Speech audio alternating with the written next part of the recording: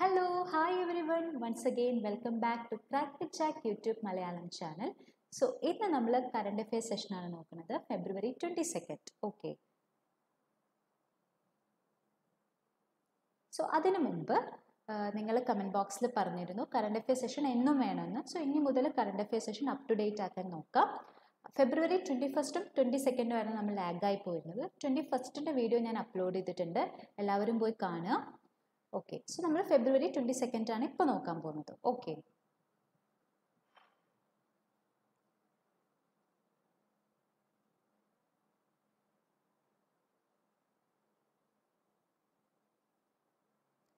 World thinking day.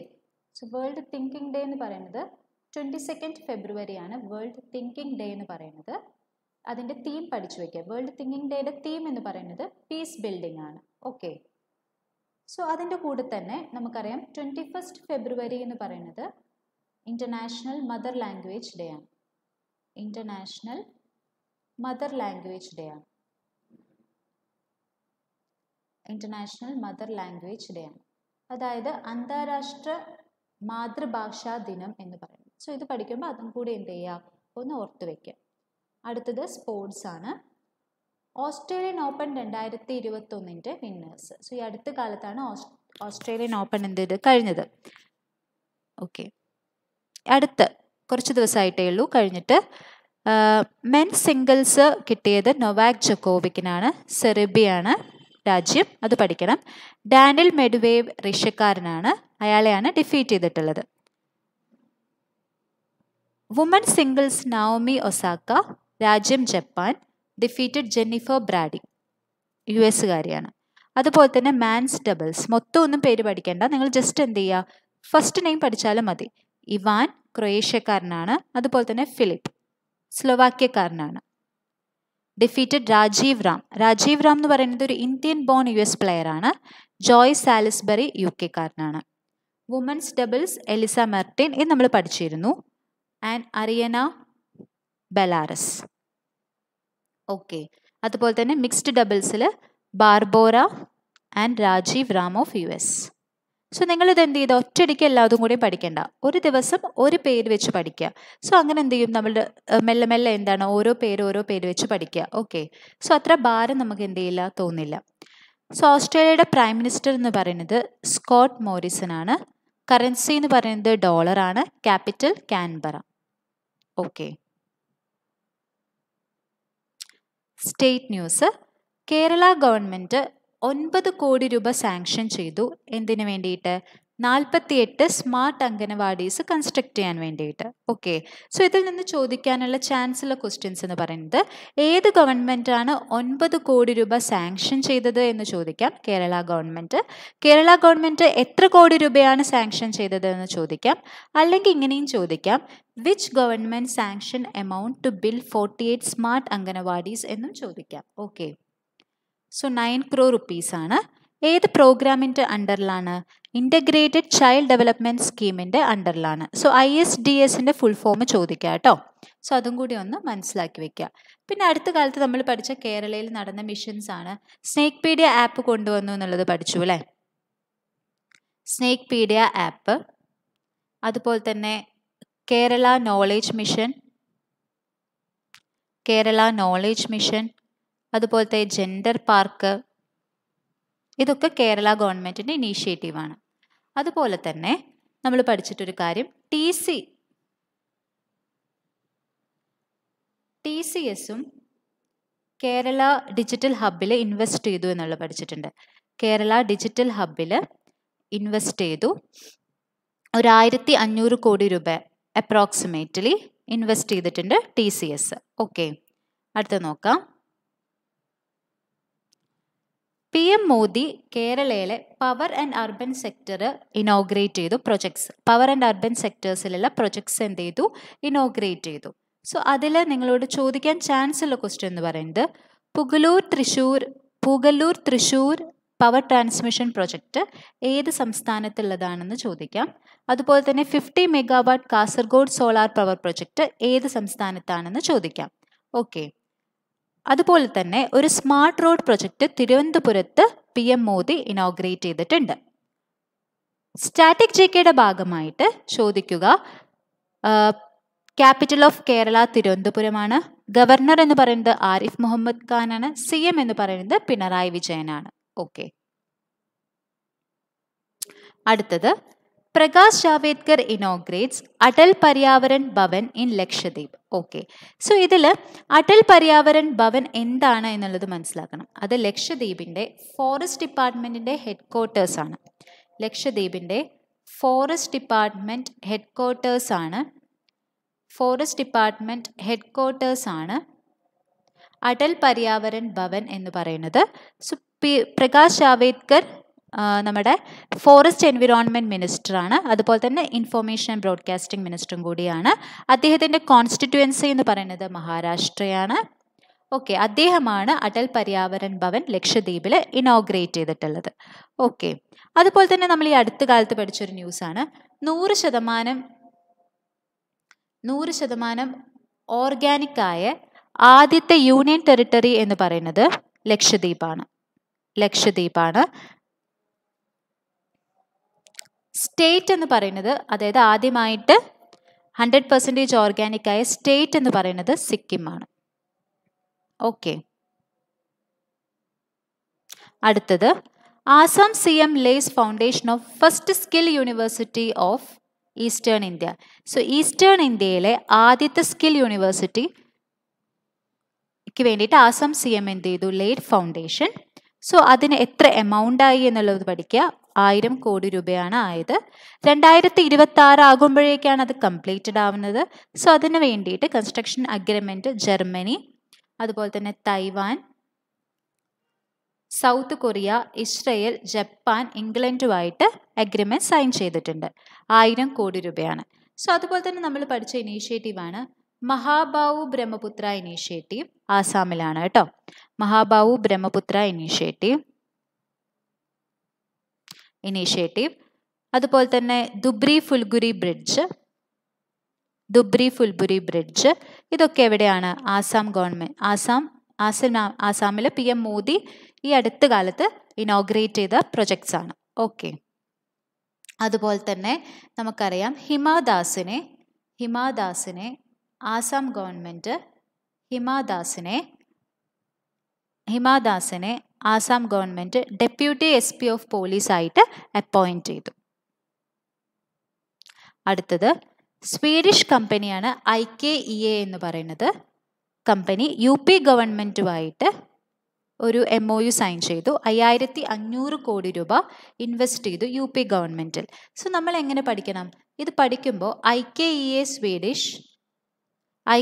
Swedish plus UP government 5500 crore rupees UP എന്ന് മാത്രം പഠിച്ചാൽ മതി. സോ ഇത് റിലേറ്റഡ് അങ്ങോട്ടും ഇങ്ങോട്ടും ആയിരിക്കും ചോദ്യം ചോദിക്കുക. ഒന്നെങ്കിൽ ചോദിക്കും എത്ര റുപ്പീസ് ഇൻവെസ്റ്റ് ചെയ്തു, ആരാണ് ഇൻവെസ്റ്റ് ചെയ്തത്, ഏത് സ്റ്റേറ്റിലാണ് ഇൻവെസ്റ്റ് ചെയ്തത്. സോ ഈ ഒരു സാധനം അങ്ങ് പഠിച്ചു വെച്ചാൽ മതി. വേറൊന്നും ഇതിലധികം പഠിക്കാനില്ല. ക്യാപിറ്റൽ ഓഫ് UP എന്ന് പറയുന്നത് ലക്നൗ ആണ്. ഗവർണർ എന്ന് പറയുന്നത് ആനന്ദിബെൻ പട്ടേലാണ്. CM എന്ന് പറയുന്നത് യോഗി ആദിത്യനാഥ് ആണ്. സോ UP എന്ന് പറയുമ്പോൾ നമുക്കറിയാം ഒരു 16 ഡിജിറ്റ് യൂണികോഡ് കൊണ്ടുവന്നിട്ടുള്ള സംസ്ഥാനമാണ്. 16 ഡിജിറ്റ് യൂണികോഡ് എന്തിനു വേണ്ടിയിട്ട്? To identify land holdings in the state. All kinds of land ഹോൾഡിങ്സിനെ mark ചെയ്യാൻ വേണ്ടിയിട്ട് ഒരു 16 ഡിജിറ്റ് യൂണികോഡ് കൊണ്ടുവന്ന് ഇന്ത്യയിലെ ആദ്യത്തെ സംസ്ഥാനം എന്ന് പറയുന്നതും UP ആണ്. അടുത്തത്, Assam government tea garden വർക്കേഴ്സിൻ്റെ daily wages 50 രൂപയോളം കൂട്ടി. സോ ഇതിൽ നിന്ന് എക്സാമിനേഷൻ പോയിന്റ് ഓഫ് വ്യൂവിൽ ചോദിക്കുന്ന ചോദ്യം എന്ന് പറയുന്നത്, ഏത് ഗവൺമെൻറ്റാണ് ടീ ഗാർഡൻ വർക്കേഴ്സിൻ്റെ ഡെയിലി വേജ് കൂട്ടിയത്, എത്രയാണ് കൂട്ടിയത്, ഇപ്പോൾ എത്രയാണ് എന്നുള്ളതും ചോദിക്കാം. സോ 217 രൂപയാണ് ഇപ്പോൾ ടീ ഗാർഡൻ വർക്കേഴ്സിൻ്റെ ഡെയിലി വേജ് എന്ന് പറയുന്നത്. സോ ആസാമിൻ്റെ ക്യാപിറ്റൽ എന്ന് പറയുന്നത് ദിസ്പൂർ ആണ്. ഗവർണർ എന്ന് പറയുന്നത് ജഗദീഷ് മുഖിയാണ്. CM എന്ന് പറയുന്നത് സർബാനന്ദ സോനോവാൾ ആണ്. ഓക്കെ, ഇത്ര പഠിച്ചാൽ മതി. ബാങ്കിങ് നമുക്കറിയാം, SBIയുടെ ആണ് യോനോ ആപ്പ് അല്ലേ. So SBI launched YONO merchant app. So SBI payment ആണത് ലോഞ്ച് ചെയ്തിട്ടുള്ളത്, അത് മറക്കരുത്. SBI പേയ്മെൻ്റ് എന്ന് പറയുന്നത് സ്റ്റേറ്റ് ബാങ്ക് ഓഫ് ഇന്ത്യയുടെ ഒരു സബ്സിഡറിയാണ്. സോ അവരാണ് യോനോ മെർച്ചൻ്റ് ആപ്പ് ലോഞ്ച് ചെയ്തിട്ടുള്ളത്. അതുപോലെ തന്നെ നമുക്കറിയാം SBIയുടെ എക്കണോമിക് റിസർച്ച്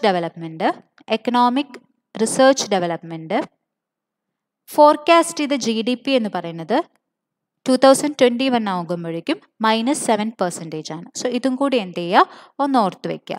അതുപോലെ തന്നെ SBI പേയ്മെൻറ്റ്സിൻ്റെ ചെയർമാൻ എന്ന് പറയുന്നത് സ്വാമിനാഥൻ ജനകിർമ്മമാണ്. ഹെഡ് ക്വാർട്ടേഴ്സ് എന്ന് പറയുന്നത് മുംബൈ ആണ്.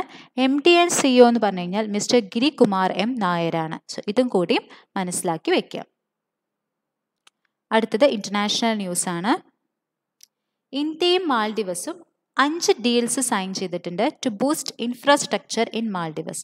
സോ അതിൽ നമ്മൾ മനസ്സിലാക്കേണ്ടത് എക്സിം ബാങ്ക് എത്ര എമൗണ്ടുകൾ ഓരോ സെക്ടേഴ്സിനും കൊടുത്തു എന്നുള്ളത് മനസ്സിലാക്കണം. മാൽഡിവസുമായിട്ട് LOC ഇത് മോഡ് ഓഫ് പേയ്മെൻ്റ് ആണ്. LOC ക്രെഡിറ്റ് കൊടുക്കുകയാണ്, ലോൺ കൊടുക്കുകയാണ്. സോ ഫസ്റ്റ് എന്ന് പറയുന്നത് ഒരു 25 മില്യൺ കൊടുത്തിട്ടുണ്ട്.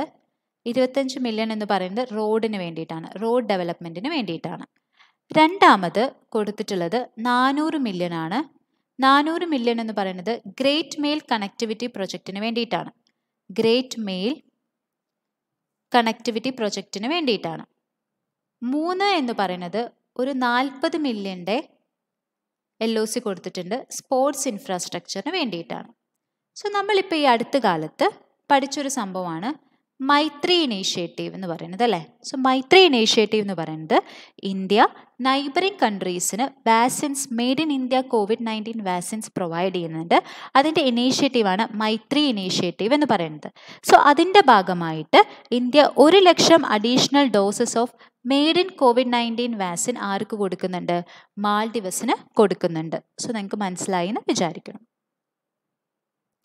അടുത്തത് ഇന്ത്യയും എത്തോപ്യയും അഗ്രിമെൻ്റ് സൈൻ ചെയ്തു.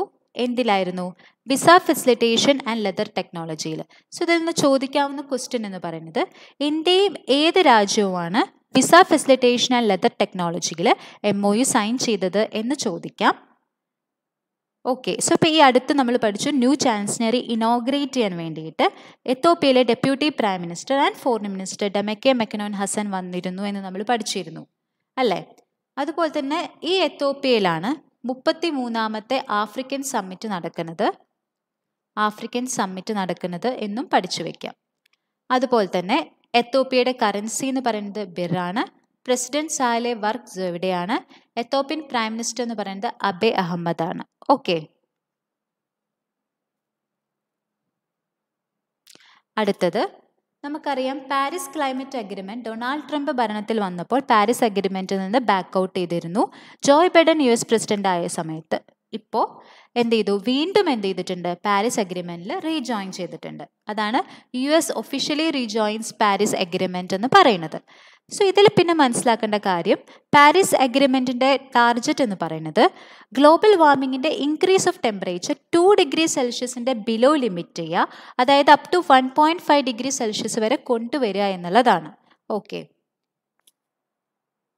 US ക്യാപിറ്റൽ എന്ന് പറയുന്നത് വാഷിങ്ടൺ DC ആണ്. കറൻസി ഡോളറാണ്.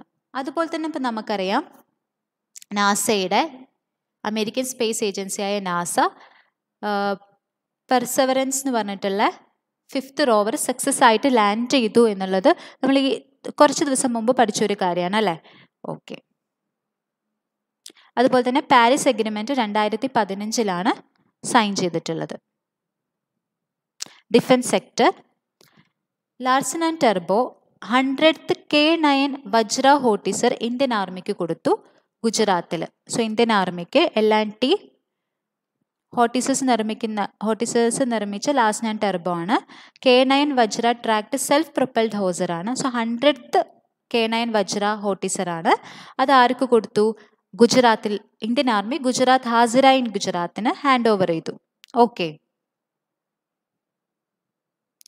Indian army at Hazira in ഗുജറാത്തിനാണ് ഈ 100th K9 വജ്ര tract self Propel ഹോട്ടിസർ hand over ചെയ്തത്. ഓക്കെ, സോ ഇതിൽ മെയിനായിട്ട് L&Tയുടെ ഹെഡ് ക്വാർട്ടേഴ്സ് മുംബൈയിലാണ്. ചെയർമാൻ എന്ന് പറയുന്നത് അനിൽ മനീഭായി ആണ്. ഓക്കെ, അതുപോലെ തന്നെ tallest iconic national ഫ്ലാഗിന് Indian Army laid the foundation. So Indian Army has laid the foundation of largest iconic national flag. എവിടെയാണ് largest iconic national flag എന്ന് പറയുന്നത്? എവിടെയാണ്? ഗുൽമാർഗ് ജമ്മു കശ്മീരിൽ, ജമ്മു കശ്മീർ സ്കൈ റിസോർട്ട്. ഗുൽമാർഗ് ജമ്മു കശ്മീരിൽ ലാർജസ്റ്റ് ഐക്കോണിക് നാഷണൽ ഫ്ലാഗ് ആര് കൊണ്ടുവന്നു? ഇന്ത്യൻ ആർമിയാണ് കൊണ്ടുവന്നത്. Okay. അടുത്തത് economy. S&P Global Rating told India to be among the fastest growing economies in fiscal year 2022. India the fastest growing emerging economies ആയിരിക്കുന്ന S&P Global Ratings പറഞ്ഞു. Okay. So 10% ആണ് അവർ 2021-22 growth rate. S&Pയുടെ GDP growth rate എന്ന് പറയുന്നത് 10% ആണ്. Okay. നമ്മൾ SBIയുടെ പഠിച്ചു, -7% ആണെന്ന് പഠിച്ചു അല്ലേ? ഓക്കെ. അതുപോലെ തന്നെ the global forecasting firm Oxford economics has revised India's economic growth projection to 10.2%. So 10.2% നമ്മൾ പഠിച്ചിരുന്നു. ഓക്സ്ഫോർഡ് എക്കണോമിക്സിൻ്റെ 10.2% ആണ് നമ്മൾ 19-ാം തീയതി GK കറണ്ട് അഫയേഴ്സിൽ പഠിച്ചിരുന്നു. അടുത്തത് theme of world thinking day, piece building അല്ലേ? എന്നാണ് തിങ്കിങ് ഡേ എന്ന് പറയുന്നത്? February 22 ആണ്. ഓക്കെ. അടുത്തത് 48 സ്മാർട്ട് അംഗനവാടീസ് ഏത് സ്റ്റേറ്റ് ആണ് ബിൽഡ് ചെയ്യുന്നത്? ഞാൻ പറഞ്ഞു ഈ ഒരു രീതിയിൽ ചോദ്യം ചോദിക്കാമെന്ന്. കേരളയാണ്. അടുത്തത് അടൽ പര്യാവരൺ ഭവൻ ഇനോഗ്രേറ്റഡ് ഇൻ ലക്ഷദ്വീപ്. 100% ഓർഗാനിക്കായ ആദ്യത്തെ യൂണിയൻ ടെറിട്ടറിയാണ് ലക്ഷദ്വീപ് എന്ന് പറയുന്നത്. അടൽ പര്യാവരൺ ഭവൻ എന്ന് പറയുന്നത് ഫോറസ്റ്റ് ഡിപ്പാർട്ട്മെന്റ് ഹെഡ് ക്വാർട്ടേഴ്സ് ആണ് കേട്ടോ. ഫോറസ്റ്റ് ഡിപ്പാർട്ട്മെന്റ് ഹെഡ് ക്വാർട്ടേഴ്സ് ആണ്. ഓക്കെ. അടുത്തത് which state laid the foundation stone for first east India skill university? Assam government ആണ് first east India skill university inaugurate ചെയ്തിട്ടുള്ളത്. 1000 കോടി രൂപയാണ് നമ്മൾ പറഞ്ഞല്ലോ അല്ലേ? സോ 1000 കോടി രൂപയാണ് first skill university in eastern India. അടുത്തത് Assam government tea garden വർക്കേഴ്സിൻ്റെ wage ₹50 കൂട്ടി. കറണ്ട് വേജ് എത്രയാണ്? 217 അല്ലേ? നമ്മളിപ്പോൾ പഠിച്ചു 217. 50 രൂപയാണ് കൂട്ടിയത്. Okay. Which bank launched YONO merchant app? YONO എന്ന് കാണുമ്പോൾ തന്നെ SBI പറയാം അല്ലേ? സോ SBI പേയ്മെൻറ്റ്സ് ആണ് കേട്ടോ. Okay. Which country signs with India on visa facilitation and leather technology? ആരാണ്? എത്യോപ്യ. അടുത്തത് L&T delivers 100th K9 വജ്ര ഹോട്ടിസർ to Indian army in Hazira, Gujarat. As per S&P global rating India's GDP in the physical year 2021-22 എന്ന് പറയുന്നത് 10% ആണ്. അതുപോലെ തന്നെ ഓക്സ്ഫോർഡിൻ്റെ 10.2% ആണെന്ന് പഠിച്ചു. SBIയുടെ -7% ആണെന്ന് പഠിച്ചു അല്ലേ? സോ ഇതൊക്കെ ഒന്ന് ജസ്റ്റ് എന്ത് ചെയ്യുക, ഇപ്പം തന്നെ റിവൈസ് ചെയ്യാം.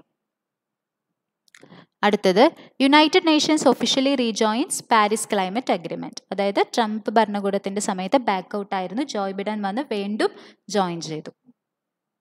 ഓക്കെ. സോ എല്ലാവർക്കും വീഡിയോ ഇഷ്ടപ്പെട്ടു എന്ന് വിചാരിക്കുന്നു. ഇഷ്ടപ്പെട്ടിട്ടുണ്ടെങ്കിൽ ലൈക്ക് ചെയ്യുക, സബ്സ്ക്രൈബ് ചെയ്യുക, മാക്സിമം ഷെയർ ചെയ്യുക. ഓക്കെ. സോ 23-ാം തീയതി കറണ്ട് അഫയേഴ്സ് അപ്ഡേറ്റ് ചെയ്യുന്നതായിരിക്കും. സോ ഇതുവരെ പഠിപ്പിച്ച കറണ്ട് അഫയേഴ്സൊക്കെ റിവൈസ് ചെയ്തിട്ട് വരിക. ഓക്കെ. സോ എല്ലാവർക്കും നന്ദി, നമസ്കാരം.